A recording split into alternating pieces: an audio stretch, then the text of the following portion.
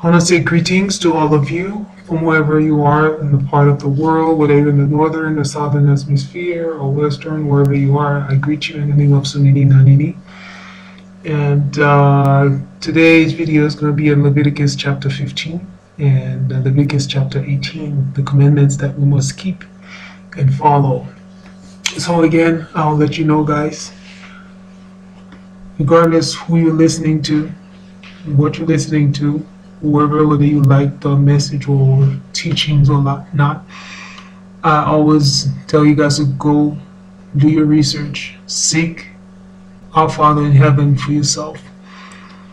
Ask Him to reveal the secret of the Torah to you, give you wisdom and understanding, so you may understand it yourselves, not just following someone or listening to what the persons have to tell you, then you're going to do it.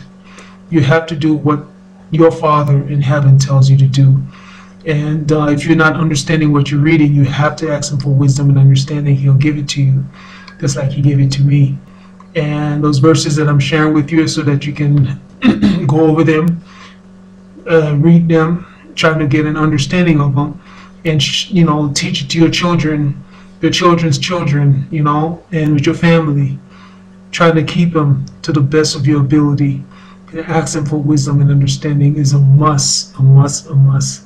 You cannot serve Him in ignorance. You cannot use ignorance as an excuse. There's so much information out there for you. And not only that, our Father in heaven told you that He will give you wisdom. If you ask of Him, He'll give it to you. He has no respect of no man. He will pour it into you. So all you have to do is ask. Don't say, no, I didn't know. It's not an excuse. Ignorance is not an excuse. And make sure you don't compromise. You don't negotiate when it comes to the commandments, laws, and statutes. You either give Him all or nothing. Okay? There is no negotiation when it comes to the commandments of Sunini Nanini. So I'm going to start in my prayers that may Sunini Nanini, or our Father in heaven, give you wisdom and understanding. May He open the heart of your eyes, that you may be able to see and understand what has been said, or you can go to the word yourself and understand what you're seeing and reading. So let's begin. Leviticus chapter 15, it reads, And our Father in heaven spake unto Moses and Aaron, and saying, Speak unto the children of Jacob. Remember, guys, I'm not using the word Yashar'el or Lord. Maybe I'm probably going to use God or Sunini Nanini. And like I said, I'm still looking. But God is a supreme being. So we know our Father in heaven is a supreme being. I may use the Father in heaven or, Sunini Nanini, but I'm going to try to make it, simple until I get more revelations about that, because there's so much confusion out there. And our enemies are putting there so much things out there. If you're not careful, you will exalt the name of Satan without you knowing it. So we have to be very careful, watch and pray, and be prudent in everything that we said. We have to be very careful. So I'm going to start again. And Leviticus chapter 15, and it reads, verse 2, Speak unto the children of Jacob, and say unto them, When any man have a running issue out of his flesh, because of his issue he is unclean, and it shall be his uncleanness and in his issue, whether his flesh runs with his issue, or the flesh be stopped from his issue, it is his uncleanness. Every bed whereunto he lieth, that hath the issue or uncleanness, and everything whereunto he sitteth shall be unclean. And whosoever touches the bed shall wash his clothes, and bathe himself in water, and be unclean until the evening. And he that sitteth in anything whereupon he sat, that have his issues, shall wash his clothes, and bathe himself in water, and be unclean until the evening. Just to touch upon that, remember, guys, when we go out there, a lot of people, majority the world people where we are in the community society, they're not keeping the commandments. So therefore, when you go out, you have to understand everything. Just put everything as unclean to you. They are unclean because you sit on the chair where somebody else was sitting. You don't know what was wrong with that person, what kind of issue, running issue they had. So when you get home, wherever you go, always make sure that you take your clothes. As soon as you get home, take it off. Don't sit on your bed or your chairs, because you just walked into from uncleanness into your home. So you have to be very careful with that. Wash it up. Put your clothes away in the hamper or take a shower if you can the first thing you walked in your house before you sit on anything. Otherwise, everything is going to be unclean. So kind of keep that in mind. When you go out, you touch people, you don't know what, like I said, people are not keeping the commandments. Since you're aware of these things, so you got to be mindful when you come out there to your home or in your car. You do have to make sure everything is clean, or you walked in to clothes that's on you, or things that you've touched. Make sure you wash your hands and your clothes, take it away so it be washed. Do not wear your clothes twice. It's not, advice for you to do, because it's telling you if you touch somebody that's unclean, you have to wash your clothes and bathe yourself in water. So if you come from outside work, what have you, you don't know, you sit on chairs where so many people sit, and you touch things where so many people are touching. So it is wise, once you get home, remove that clothes from your body and put it in a hamper to be washed. And if you can take a shower as soon as possible, that'll be good. Trying to keep that as a habit, that'll be very helpful. For yourself, it's just an advice. You can think about it and kind of do it if you want, because you're not forced to do anything. But in verse 7, I think that's where I stopped. And he that touches the flesh of him that have the issue shall wash his clothes and bathe himself in water, and he'll be unclean until the evening. I think, did I read this? It said, and he that sitteth in anything whereupon he sat, and have the issue, shall wash his clothes and bathe himself in water, and be unclean until the evening. If you sit on the seat where somebody was unclean, like I said, you're going up on the bus, you took a taxi, you Uber, or you go to work, or you go to an office where you have to get a service, you sit, sometimes you move from seats to seats, it's a thing you have to be considerate a little bit, when you get home. Try not to lay on your chair or your bed with those things. And verse 8, it says, and if he that hath the issue spit upon him that is clean, when he shall wash his clothes and bathe himself in water, and be unclean until the evening. Meaning, once the sun go down, then you'll be cleansed again. And what settled, whosoever sitteth upon as an issue shall be unclean. So we don't mainly use horses or donkeys anymore, but that will be the cars that you use, will be your kind of modern day donkeys. When you go in the car, like I said, you go in a taxi, somebody give you a ride, or you're in an Uber, even if it's in your own cars, you give other people rides. You don't know what's wrong with that person. You may look fine to you, but you don't know the uncleanness that's coming out of their body. So the person sits in your car, it's so good to wash your cars too as well. Wipe the seats as well. And the clothes, because sometimes you switch seats, somebody drive, you touch the wheel, whatever you touch, it's unclean. So gotta keep in mind of that. And verse 10, it says, and whatsoever touches anything that was under him shall be unclean until the evening. And he that beareth any of these things shall wash his clothes and bathe himself in water, and be unclean until the evening. And whomever he touches that hath the issue, and hath not rinsed his hands in water, he shall wash his clothes and bathe himself in water, and be unclean until the evening. And the vessels of the earthen that touches, and that it has the issue, shall be broken, and any vessels of wood shall be rinsed in water. And when he that hath the issue is unclean in his issue, then he shall number to himself 7 days, and be for his cleansing. It's just like the women's who have the periods. You will be unclean for 7 days. Once you have the period, 3-4 days, however it lasts on you, and you have to do 7 days for your cleansing. On the 8th day, you do a sacrifices of praise. And men also have issues. They have running issues, and even if you are Say, I'm going to read it further down. If your seeds come out of you, that's uncleanness as well. It considers them uncleanness. And it says, and wash his clothes and bathe in flesh and water, and he shall be unclean. This is all the uncleanness. It's just calling out that you should be aware of. 14, and on the 8th day, he shall take to him 2 turtle doves. We don't do no more sacrifices. We don't have any priests to take the sacrifices to, because they're the only one ordained to take sacrifices. So therefore, on the 8th day, you'll give us sacrifices of praise and ask for forgiveness for your uncleanness, what have you. Okay? And so after your cleanness issue stops, so you do 7 days for your cleansing, and on the 8th days, you do sacrifices of praise and ask for forgiveness for your cleanness. That's how it's supposed to go. You're not going to kill no pigeon, no turtle dove, because the Messiah died for that, for you. And we're not doing any more sacrifices, okay? Except sacrifices of praise. Verse 15. He's still talking about the priest going to do the offering for you, which you do not partake in.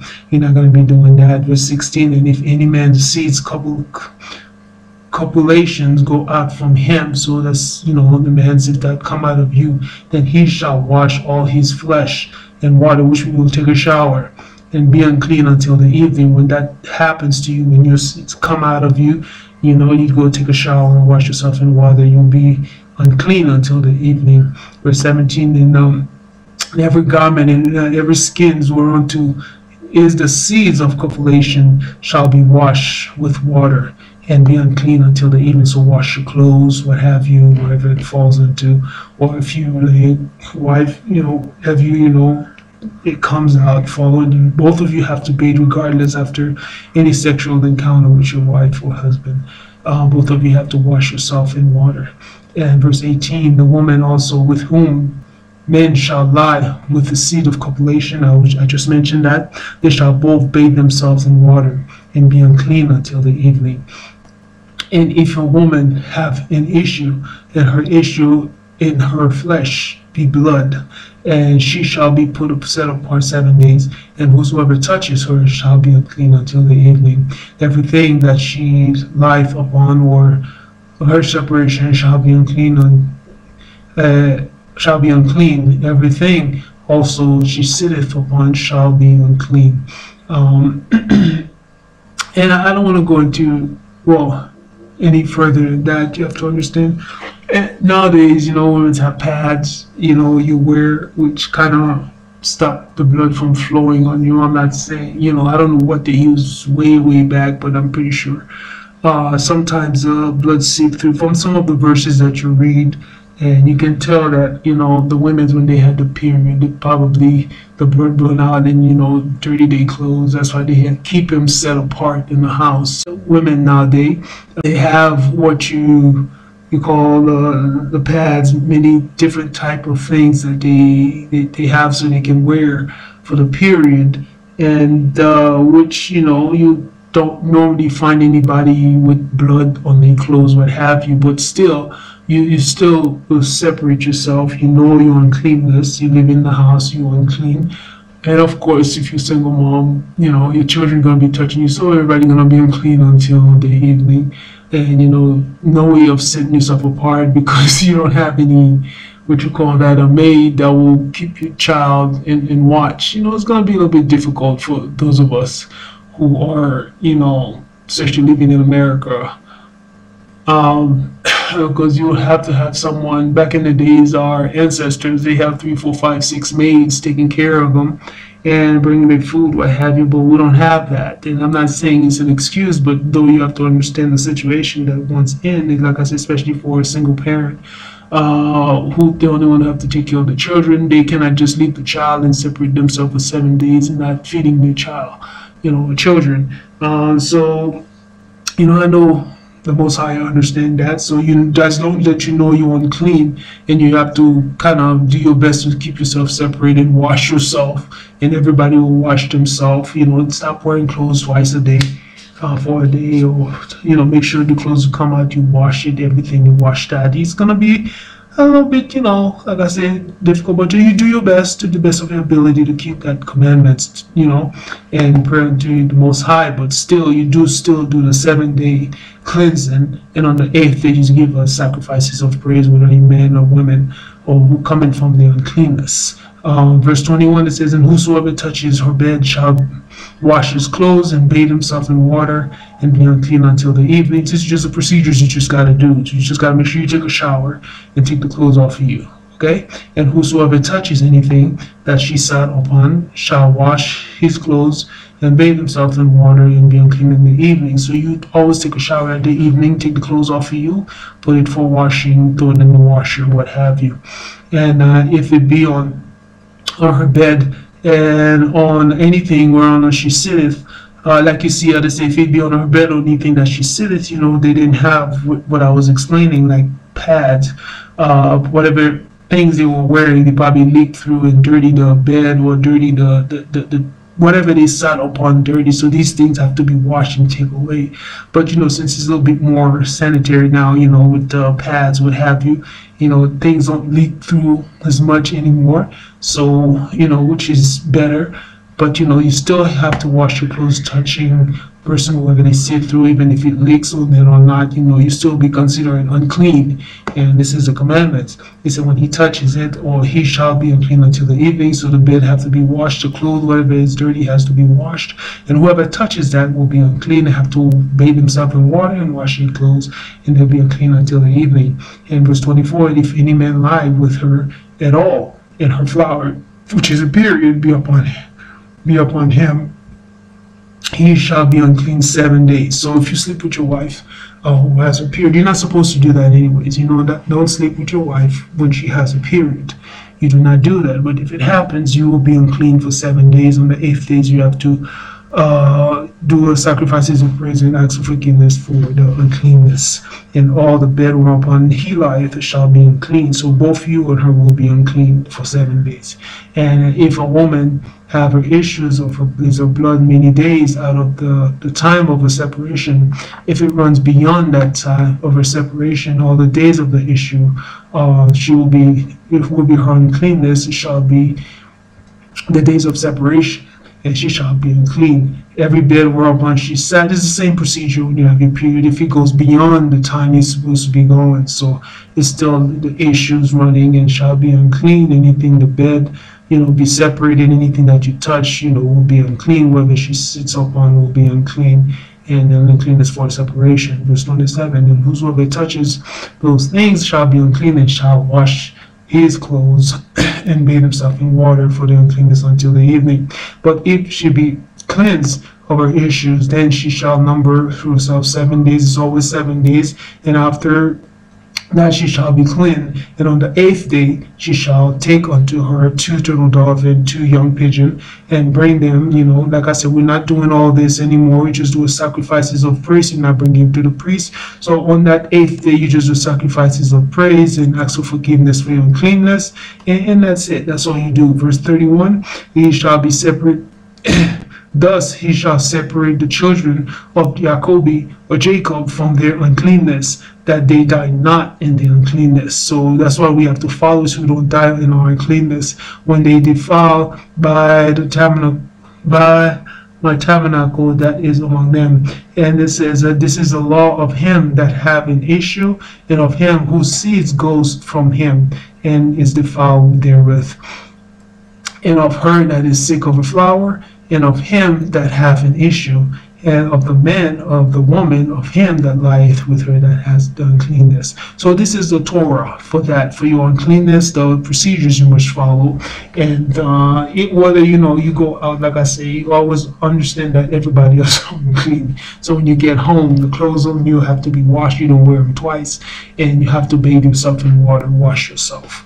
Okay? And we're going to jump to chapter 18, and and it reads, and God, our Father in heaven, spoke unto Moses and say, speak unto the children of Jacob, and say unto them, I am your Father in heaven. After the doings of the land of Egypt, wherein he dwelt, shall he not do?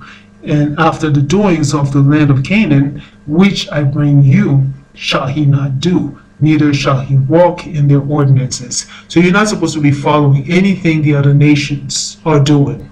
Okay? Regardless, that's why you have to be set apart.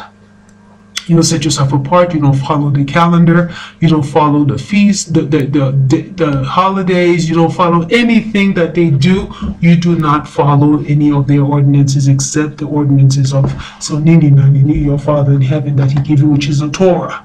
You need to follow that. Verse 4 says, He shall do my judgments and keep mine ordinances and walk therein. I am your Father in heaven. I am your God. He shall therefore keep my statutes and my judgments, which if a man do, he shall live in them. I am your Father. None of you shall approach to any of that is near of kin to him, your sister, your brother, your aunt, your cousins, what have you, okay, to uncover their nakedness. I am your Father. When it means that uncover somebody's nakedness, I mean you're sleeping with that person, okay? And the nakedness of your father or the nakedness of your mother shall thou not uncover. She is thy mother, and thou shalt not uncover her nakedness. Verse 8, it says, the nakedness of thy father's wife shalt thou not uncover.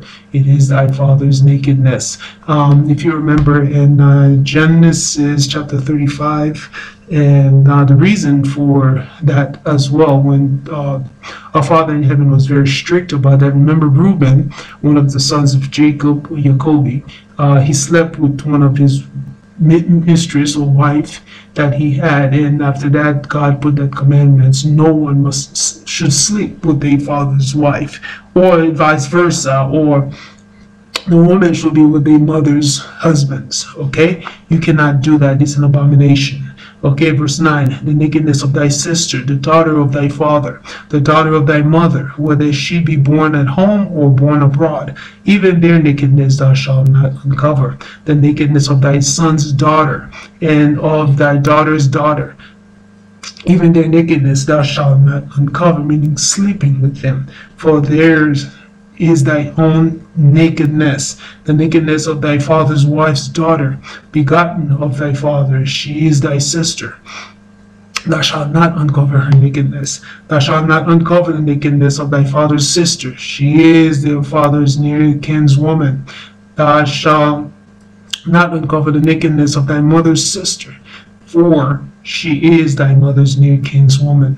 Thou shalt not uncover the nakedness of thy father's brother. Thou shalt not approach to his wife. She is thy aunt. Thou shalt not uncover the nakedness of thy daughter-in-law. She is thy son's wife. Thou shalt not uncover her nakedness. Thou shalt not uncover the nakedness of thy brother's wife. It is thy brother's nakedness. Thou shalt not uncover the nakedness of a woman and her daughter. Neither shall thou take her son's daughter or her daughter's daughter to uncover her nakedness, for they are her near kinswoman, and it is wickedness. Neither shall thou take a wife to her sister to vex her, to uncover her nakedness, besides the other in her lifetime. Also, thou shalt not approach unto a woman to uncover her nakedness, as long as she is put apart for her uncleanness. That's people with the period. Remember, you should not sleep with somebody with a period. Okay? Moreover, thou shalt not lie carnally with thy neighbor's wife, to defile thyself with her. Adultery. Thou shalt not let any of thy seeds pass through the fire to Molech. Okay, that's you cannot idols. You cannot give a sacrifice to idols or your children to Molech. Neither shalt thou profane the name of thy God. I am your Father. So thou shalt not lie with mankind as with womankind. It is an abomination. Those are men sleeping with men. Okay? You do not sleep with a man like you sleep with a woman. It's an abomination. You can't do that, guys. Or women with women. You can't do either of that. There's abominations and confusion. Neither shalt thou lie with with any beast to defy thyself wherewith. Neither shall any woman stand before a beast to lie down there. Through man or woman, you should not be sleeping with any animals, period. It is confusion and an abomination. Defile not ye yourselves in any of these things. For in all these the nations are defiled, which I cast out before you. That's something's happening worldwide right now, everywhere you go, because they reject the commandments of Sunini Nanini of our Father in heaven. They don't keep that commandments. Therefore, you have to separate yourself. You don't do what they do, you know. Don't try to be politically correct, or stay away from these abominations. Stay away from these things. Okay, they're abominable. Do not back them up. Do not collaborate. Do not compromise. Don't negotiate when it comes to the commandments. It's a no. And then the land is defiled. Therefore, I do visit the iniquity thereupon it, and the land itself vomited out her inhabitations. Remember, this is the reason why God had the children of Jacob to destroy the Canaan, because they were doing all these abominations, sleeping with animals, homosexuality, people sleeping with their near kins, all these things that I repeat here, they were doing that. And the earth vomited them out. That's why he gave them the land. And he says also to them, if you do the same thing, the earth will vomit you out. I will punish you for your sins. And guess what our people do? Our ancestors, they did the same thing. So you have to be watchful, watch and pray. Watch these things and not partake. Separate yourself. If you have children, if you can homeschool them, take them away from the schools. They don't partake in these abominations, because they're teaching these children these things nowadays, and you don't want your children to partake in this. Separate yourself, be set apart. He shall, verse 26, he shall thereof keep my statutes and my judgment, and shall not commit any of these abominations, neither any of your own nations, nor any stranger that sojourn among you. But now we're one sojourn among the strangers. So some of the strangers, which are the other nations, if they say, okay, I love your Father in heaven, I love Sunni, I want to serve him, keep the commandments. Yeah, that's fine. They will be served, but they have to keep the commandments that you're keeping. These laws that I'm reading, it's for both the other nations and the children of Jacob. You have to keep the same law, follow the law. It's not done away with. You have to keep it. Okay, and verse 27, for all these abominations have the men of the land done, which were before you, and the land is defiled. Okay, it's in verse 28, it says that the land spewed not you out also, when he defiled it, has it spewed out the nations that were before you. Verse 29, for whosoever shall commit any of these abominations, even the souls that commit them shall be cut off from among their people. Cut off, he kills you. Okay? Verse 30, therefore shall he keep mine ordinance, that he commits not any of one of these abominable customs. Do not follow the customs which were committed before you, and that he defile not yourself therein. I am your Father. So nini nanini. Remember, as they're pushing down the all this agenda, and they want you to partake in it, they want you to accept it. There are no negotiation, no compromising. You either give it all or nothing. When it comes to the commandments of Sunni and Nanini, you don't negotiate. You either keep it or you don't keep it. That's all. You keep the commandment or you don't keep it. You're either wicked or you righteous. It's two things. You cannot be both. You cannot be wicked and righteous. And this is not you either or. So if you love your Father in heaven, you say, I'm going to keep the commandment. You either keep it or don't keep it. You don't compromise. You separate yourself. Be set apart. Okay, from all these abominable things, because you know that the world has rejected the commandments of Sunni and Nanini. They rejected the commandment of our Father in heaven. They don't take it, so you don't be like them. You don't follow what they do. So may Sunni and Nanini, may the Father in heaven, who created the heaven and earth, may he guard you and keep you. May his face shine upon you. May he give you wisdom and understanding to see the secret of the Torah. So with that, I'll say be blessed, and I'll come with the next commandment. If you have any questions, feel free to ask, and may he bless you. Oh, by the way, today is new moon. The 2nd of January is new moon. The new month. We're in the 5th month actually right now. Say if you live in the southern hemisphere, we're in the 5th month.